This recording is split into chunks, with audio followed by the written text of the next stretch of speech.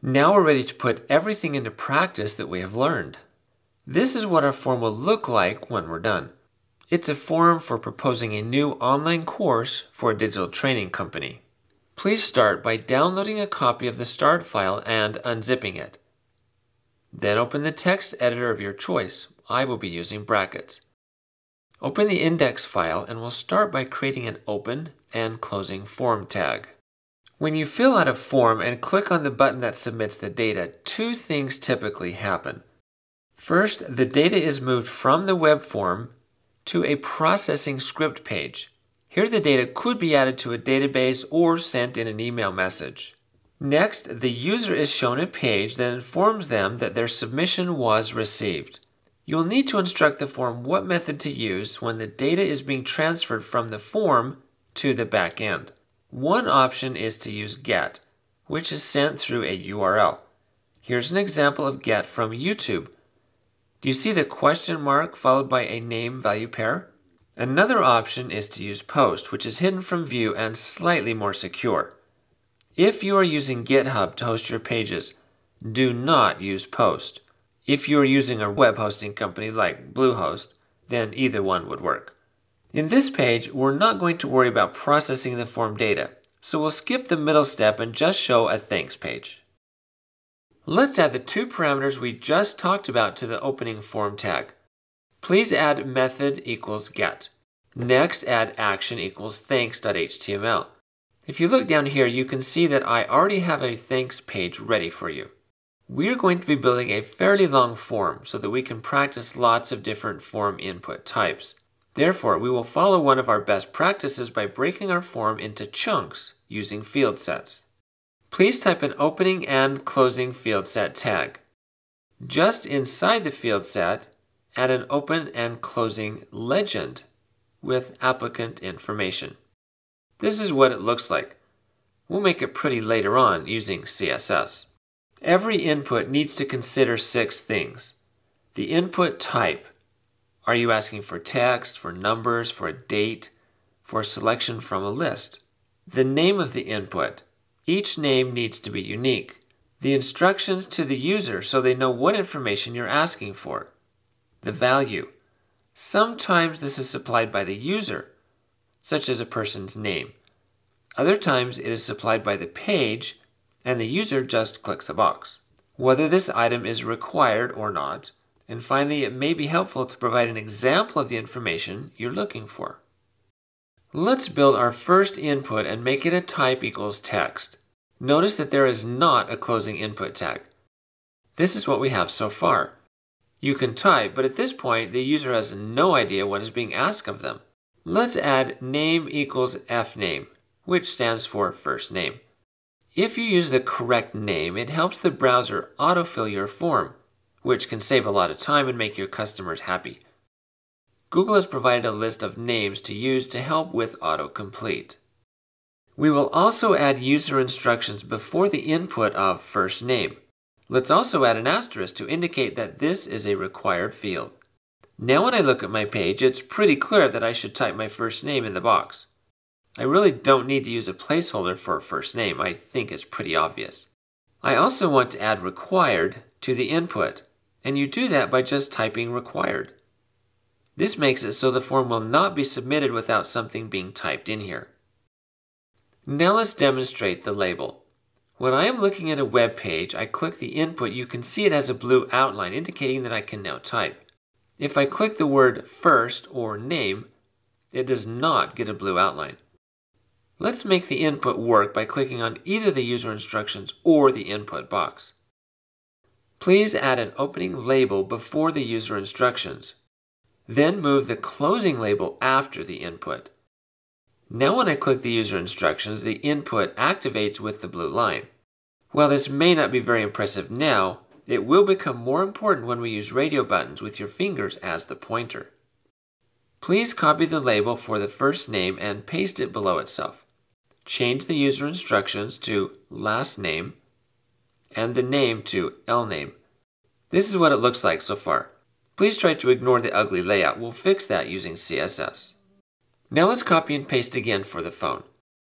Change the user instructions to phone and remove the asterisk since this is not required. Change the type to tel, which is short for telephone. Change the name to phone. Remember to remove the required attribute from the input. Let's add a placeholder for phone of 123-555-1234 to let them know that they do not need to include dashes. Now we're ready for the email. Please copy the phone and paste it again. Change the user instructions to email with an asterisk and the type to email. Also change the name to email and add a placeholder to someone@gmail.com. Finally, we need to add the required attribute back. Let's do one more. Please copy and paste again. Change the user instructions to website. Change the type and name to URL.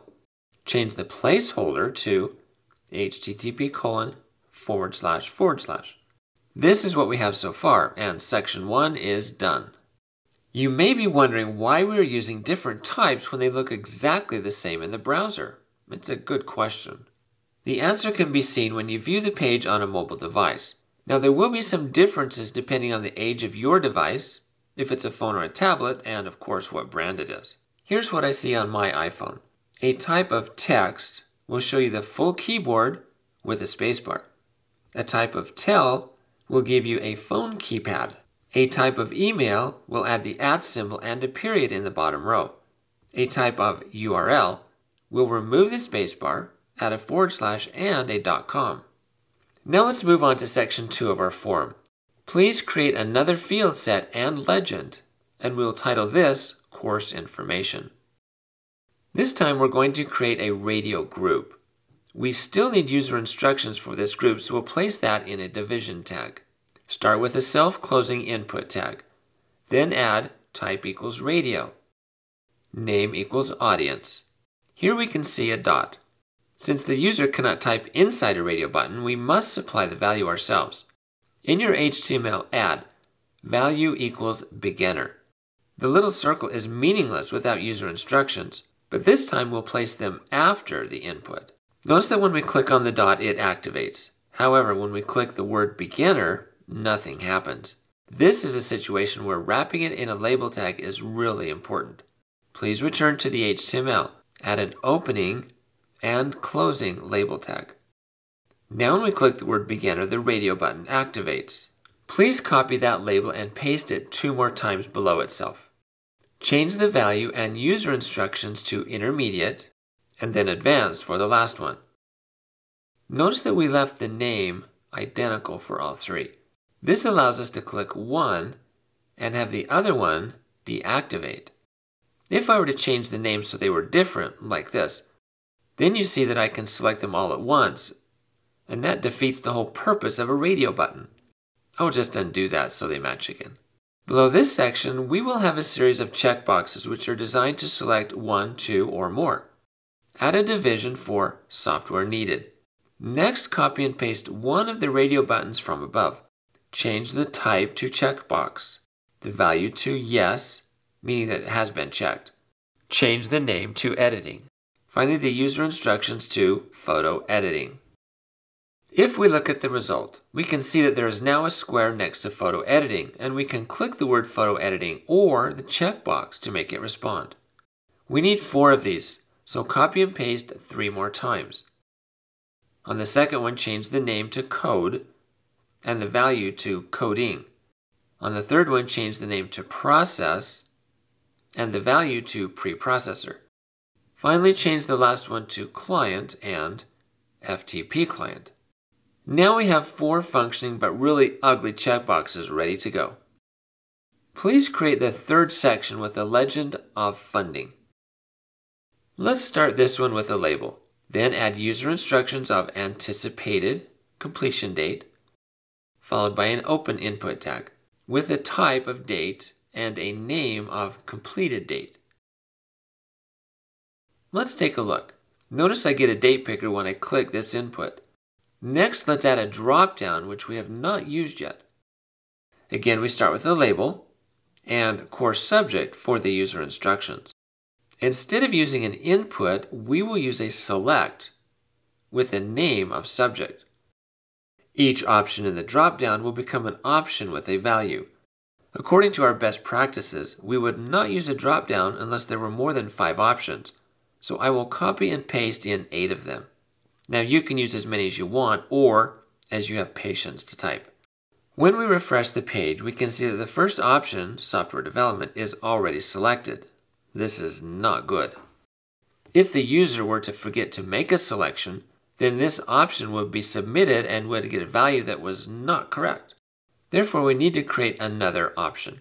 Please jump back to your HTML and add an option that says, please select, and it has no value. Now we will not have an inaccurate response if the user forgets to make a choice. The last kind of input we need is number. Please copy and paste the completion date and paste it below the closing label. Change the instructions to how many authors. Change the type to number and the name to authors.